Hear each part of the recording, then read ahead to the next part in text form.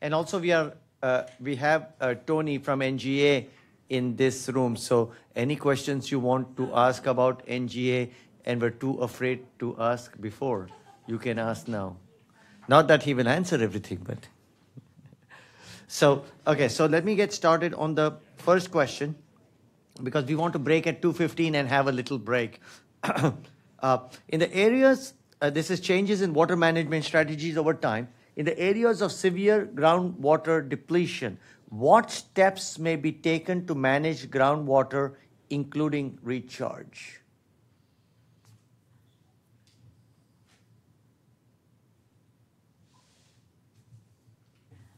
So this is Kamini Singh at School of Mines. I don't think this is an answer to this question, but I think that I'm going to share it anyway, which is the idea that we have parts of the way that we function right now are important to have as water stores in cases of severe depletion. So I think the fact that we water our lawns in the western United States, for instance, isn't a bad thing, because that provides a store of water when things get really, really terrible. So I think this idea of patterns of human behavior that already exist maybe are less terrible than we think when we think about severe groundwater depletion and potentially using those as stores in the future.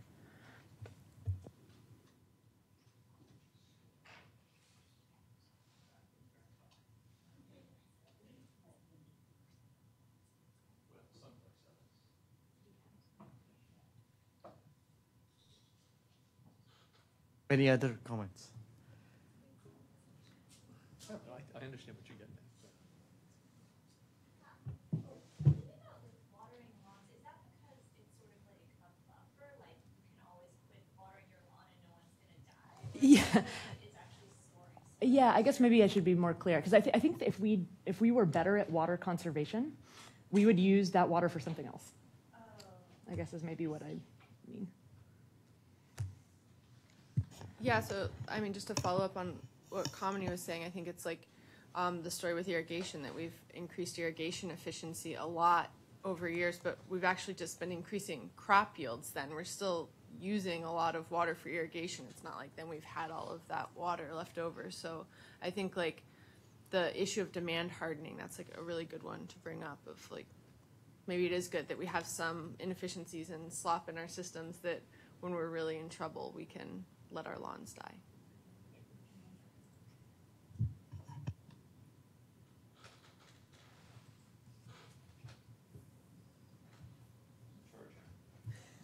Go ahead. Sorry, I just stepped in, so I apologize if you said this already, but changing the types of crops that are grown, right? I mean, that's one of the obvious steps, and it's not always easy. I mean, people have their preferences, and there's also considerations of what's, farmers are going to think about probably first off, what crop can I get the most value for? But in situations where there's a limited amount of water, then probably not a great place to grow rice or something like that. You think about less water intensive crops. So.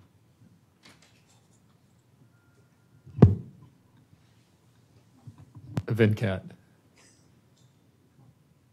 I'm looking at the questions here. One second. Okay. I mean, the bottom line is you just reduce pumping. That's what we've got to do. And you can do that and still be economically viable. I mean, there's an example of this, and I keep having to draw upon the Kansas experience because I think it's educational for guys like you. And Sheridan 6 Local Enhanced Management Area is a 256 square kilometer area in northwestern Kansas, where they have reduced over the last 6 to 7 years, on average, the water use by about, correcting for climatic conditions, about 29%. And they're still making just as much money because they're shifting crop types, they're using water when the plants need it because they're adopting strategies of precision agriculture, they're looking at the soil moisture, et cetera. So there's a lot can be done in terms of that aspect that we need to focus on. So can I say over here, improve irrigation efficiency?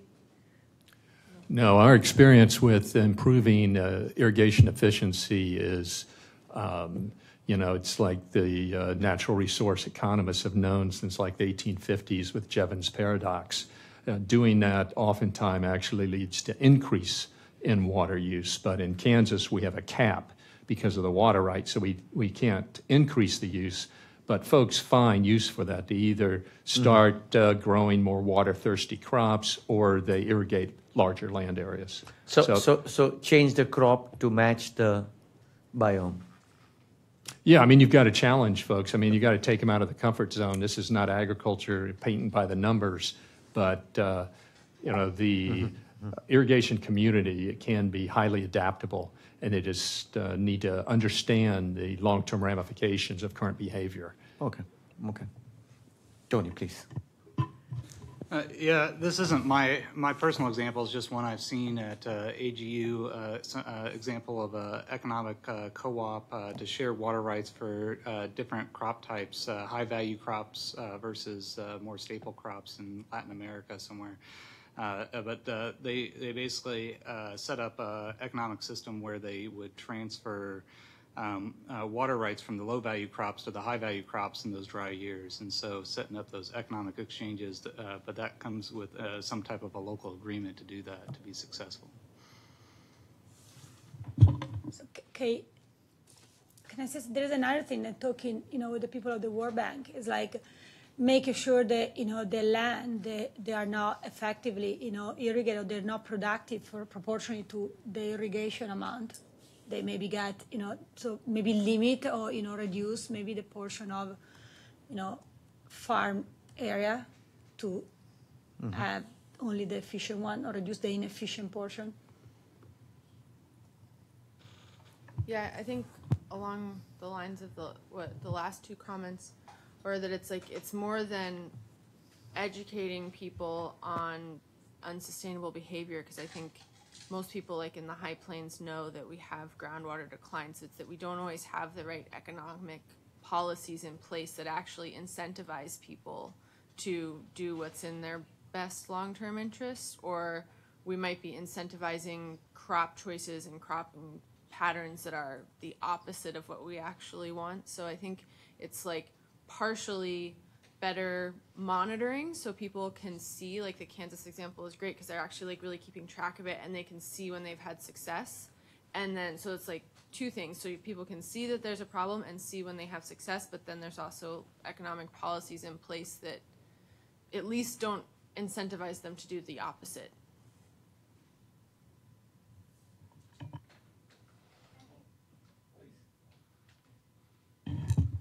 How about reuse?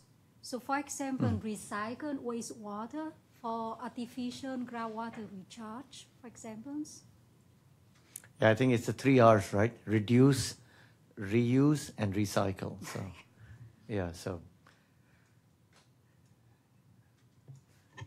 Can I add another thing here, which is looking to success stories? So the obvious example, I think, is Israel, where they do an amazing amount with a very little amount of water. So replicating the practices that they have and the policies is definitely the smart way to go. I was going to add to recharge, just coming up with intelligent ways to recharge. So like unlined canals, I think people may have mentioned earlier, but that's one of the most efficient ways to recharge really large areas. But then also finding areas that have high enough permeability and connections to the aquifers that we're trying to recharge, so we know that the water is actually going where we want it to go. The other thing I was thinking of, this has come up before in some of the other discussions, but obviously we can't manage what we can't measure, right? And so when Jim was talking about every pump in Kansas having a meter on it, I think part of being able to manage groundwater is actually knowing what people are using. So that idea of metering more broadly our use seems like a worthwhile step. Better monitoring. Better monitoring. Better monitoring, yeah. Okay, let's jump to number 2. We can circle back if we need in the end. What remote sensing technologies and modeling capabilities can be used to identify and track water management approaches being used?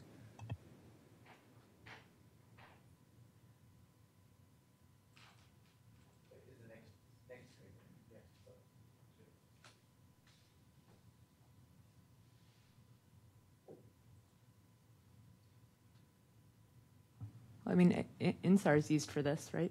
People have used INSAR for this for a while, right? Ryan? Yes. So INSAR is always tricky because it's giving us mostly what's happening in the confined aquifer. So like in the High Plains aquifer, it's INSAR, INSAR. In the High Plains aquifer, they're pumping tons of groundwater, but there's almost no subsidence signal. So it really depends on the area, but it's definitely something that can be used and is used often. Yeah, maybe good clarification to say INSAR and confined aquifers, maybe.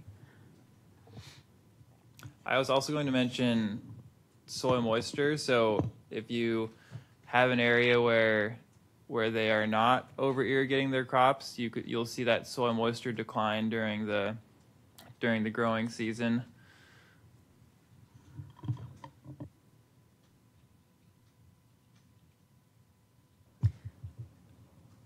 In our session yesterday, someone was mentioning is that when you have a strategy to manage a groundwater problem, people usually advertise it quite well. So we do know it. We do know about it. But what can become interesting is actually monitoring whether that's working or not. Because I think there's a lot of management strategies that have backfired in many ways, or that we were not able of making it stop, especially for the large cities. We knew about depletion a long time, and that kept on growing. So I think that might be a good way. And irrigation efficiency, that has been heavily documented for, I think, 20 years with really, really detailed numbers that it doesn't work, and people are still talking about it as a solution. Explain to me again how irrigation efficiency does not work. What happens? It's the behavior of humans. So you save up more water, so you're going to use it to extend your field. So that's why, I mean, Kansas has imposed caps on withdrawals, and that's a beautiful example that is quite well documented. The FAO has also an extended report that documents all of the strategies that were implemented, case studies of irrigation efficiency strategies implementing, and they try to review that in a neutral way. I really encourage you to read the report. I think the language is very interesting. There's no good examples. So that's a bit of the limit of using the Israel model. I think there's a lot more to learn from it, and people tend to read it at a very superficial level. Same thing with the Netherlands initiatives. Yes, it could work in Israel because there's not too much place to extend their agriculture.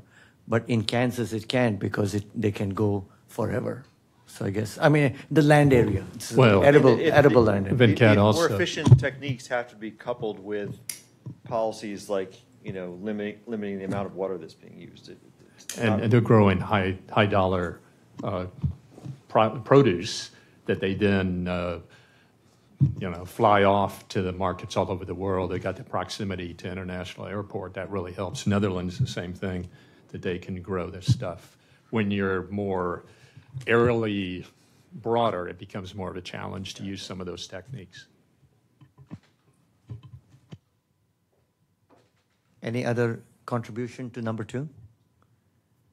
Okay, so now we come to the 2 last questions, and Tony can give us a little bit more insight. Thank you, Tony, for coming here. He volunteered. So it was very kind of him. I was peer pressured into it. No. Yes, sir.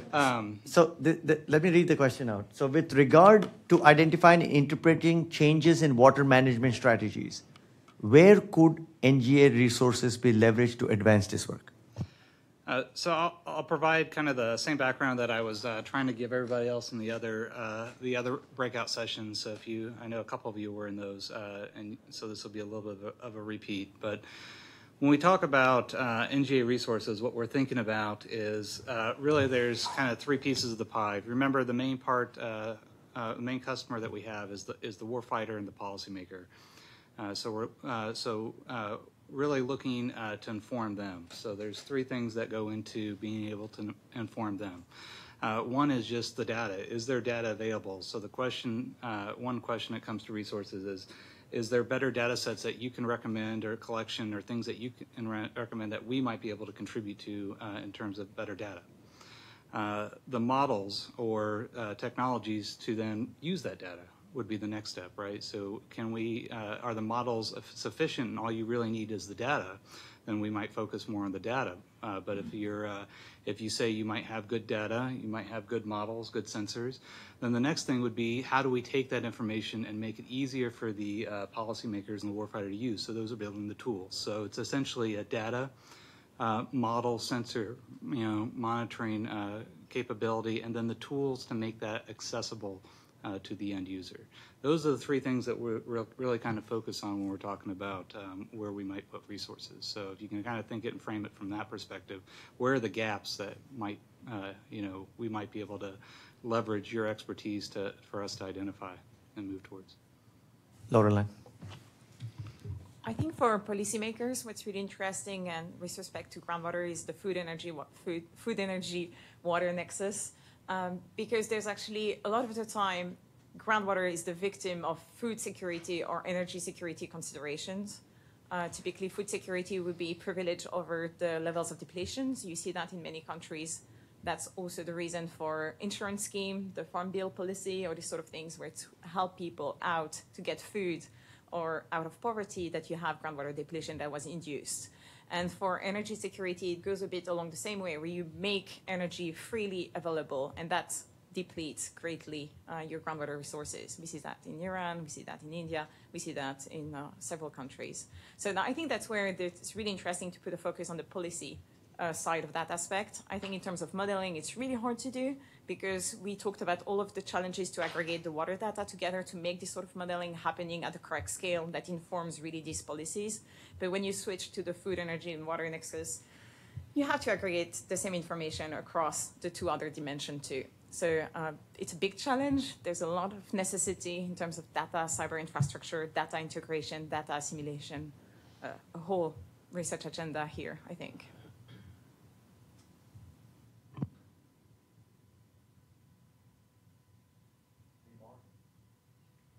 Any more contribution to? Yes, the question is, what's the role of NGA in accomplishing something like that? For you guys online, the question was, what is the role of NGA in accomplishing that?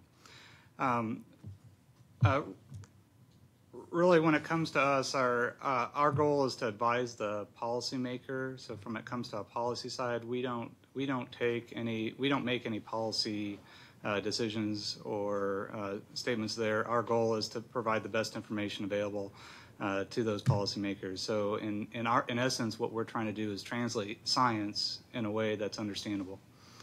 So, our role is essentially that: is taking that science and communicating. So science communication is kind of what we're looking at when it comes to this.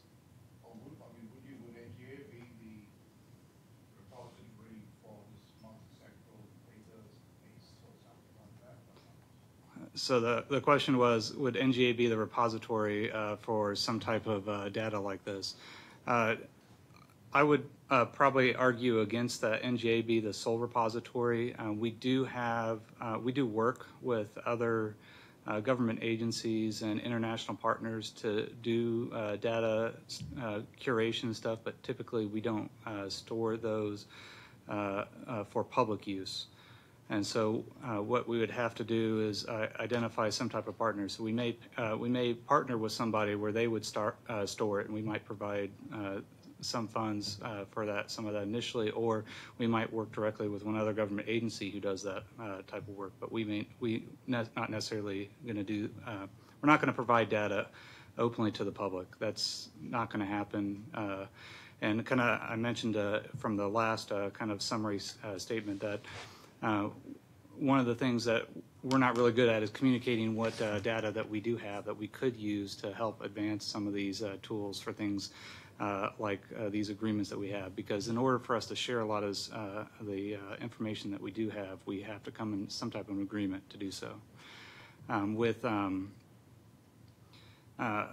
with these agreements, a lot of the reason for that is a lot of these unclassified data sets that we're getting are commercially derived, and a lot of those have license use restrictions that typically require us to have government purposes in order to share it. So if we want to share it, we have to show that there's some benefit to NGA. So that's why we get into some of these restrictions and why we don't share so openly. I know this is rough to ask on the very last day, Tony, but so is NGA generally also then a repository of data sort of internally for its own use rather than a generator of data? We do generate data and repository. We do have both of those functions, but when it comes to sharing that data, typically it's with U.S. government partners. That's kind of where the restriction typically is. But you guys are actually collecting data on some of these satellites, not just sort of contracting that out to someone else. And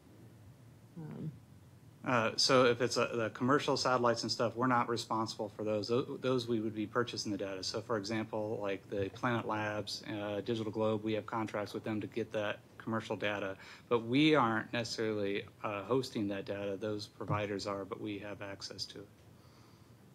Carly, you had some question from online. This is for Tony. Do you know about any behavioral, for example, consumption habits study or database for the U.S. or global rural and urban areas? So I will first emphasize that as an intelligence community member, we do not look at the United States. So without direct request from another government agency. So to make that clear, we are not looking at the U.S.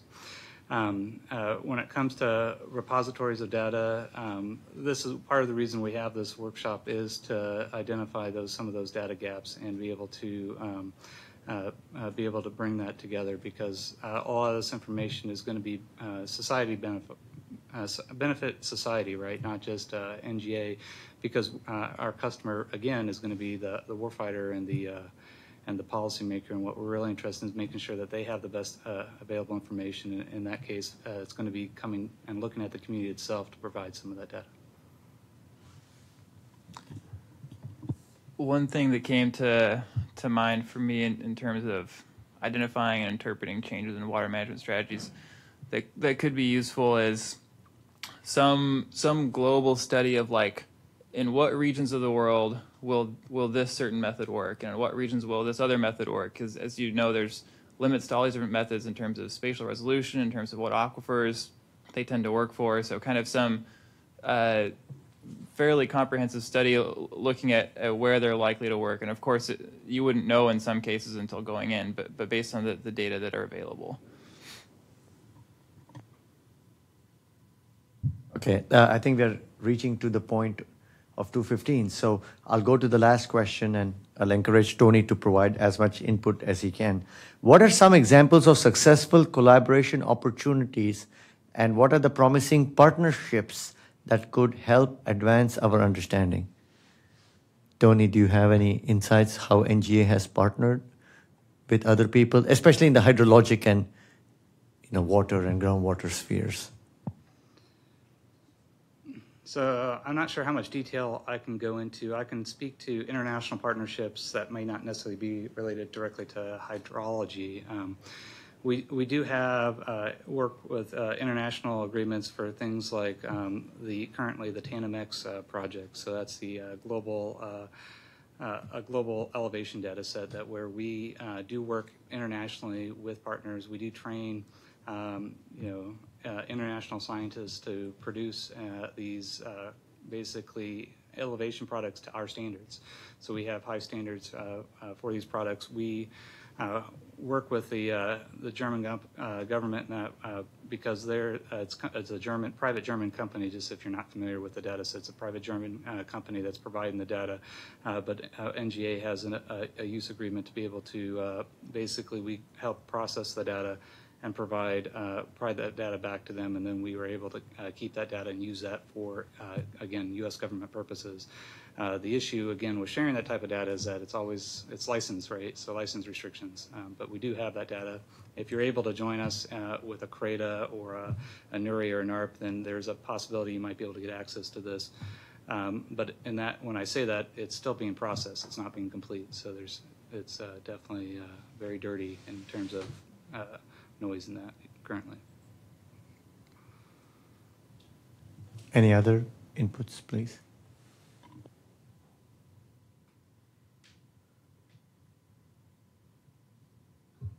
I have questions, but not for the last one. Sure, to the please. floor. Please. I was wondering if anyone knew of groundwater management strategy to fight depletion, but looking at land use, so not increase aquifer recharge, interact. So green infrastructure in cities happen, but I was wondering if you knew of multi-crops or fighting deforestation or any sort of actions like this that would try to mitigate or increase recharge that way. One of the most widely used land surface model is SWAT, not SWAT, but SWAT, and they look at different land use. It's the jack of all trades. It's a USDA collaboration produced model. I do not know how much they do for recharge estimate. I know it's not coupled to a groundwater model. Jim, correct me if I'm wrong if you know this. SWAT, soil water assessment tool. But I guess you could do it and see how the recharge improves when you change the crop type or, change it back to forest cover. I mean, it's supposed to be working on HRUs, huh? Modern versions of SWAT have a lower reservoir of some sort. Yeah, but not an entire groundwater aquifer.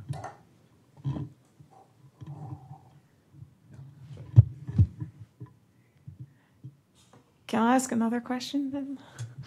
So we talked about groundwater quantity, but we didn't talk about groundwater quality. And I think depletion in many occurrences, typically the case of arsenic in Bangladesh, is that depletion led to more arsenic. Does anyone know of strategies that were implemented to fight that issue? So coupled effect of quantity depletion and impact on quality. So you mean specifically using, like, manipulating groundwater flows to improve water quality versus like in situ treatment or something like that? Is that what you're asking about? Or it was just to fill the gap that we didn't speak about quality aspect. Oh, I see what you mean. So I was wondering if you wanted to contribute on that part, because we had quite a few talks about Bangladesh, for instance, but it could be any other issues. I guess if I paraphrase your question, how does the water management strategies help to improve water quality? Okay, I don't know the answer to it. Well, and I think another example would be like salinity in the Central Valley, where our irrigation choices, whether we're doing like drip irrigation or flood irrigation, can influence a lot how salinity is building up in the soil and the potential for that salinity to flush deeper and contaminate groundwater. So that's the example that comes to my mind in terms of like your crop choice and land cover choices and how that could affect quality. And then of course like fertilizer application and stuff like that. Yeah. And there are many instances where they inject near the coast to keep out seawater intrusion. That's a fairly popular management strategy. And as far as other types of heavy metal type contamination possibilities, you don't have to go very far to see them. In much of the Piedmont, you have, in many cases, you have problems with hexavalent chromium contamination, which again, very similar to arsenic. It's related to how oxic the conditions are under the ground. And any type of groundwater depletion will make the conditions more oxic and, allow hexavalent chromium to start migrating. So it's a fairly widespread problem. And only when it gets to very hotspot type conditions does it receive the kind of attention that merits some kind of mitigation treatment, that type of operation. I think we should take our break and come back in 15 minutes refreshed.